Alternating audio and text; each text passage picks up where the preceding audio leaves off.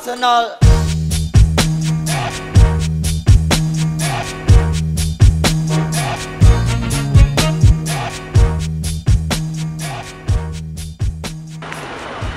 There's nothing like being in New York, man.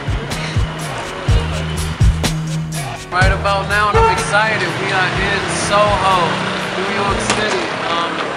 Apple Store. I'm actually about to perform at the Apple Store. They don't just let anybody perform in here, so it's an honor and a pleasure for me to be actually been able to rock the Apple Store, man. Not too many artists get a chance to do that. So for those that never check out my music, man, make sure that you all check it out, because Apple definitely thinks it's unique and dope enough and fresh enough. November 23rd.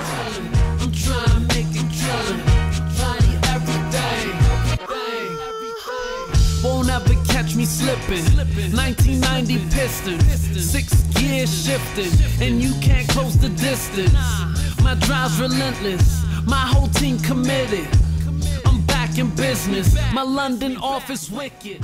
So yeah, I'm pretty much from two places. I was born in Togo, West Africa, raised in Washington, D.C. My mother's from D.C., father's from Africa. In Togo, we live in the city, and then we also have a huge village up in the mountains called Badu.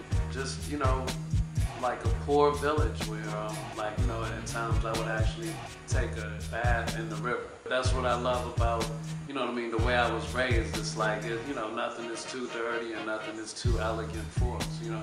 It just comes out in my music. That's why I feel like I could easily do a song where I'm talking about, you know what I mean, like in the hood and the streets of DC to, alright, now we're in Cali right now, chilling in Malibu with Cisco, Adler, and Swayze, you know what I mean? So yeah, I think people, you know, people just put themselves too much into a box. It's like if you experience so many different things, why can't you talk on everything, you know?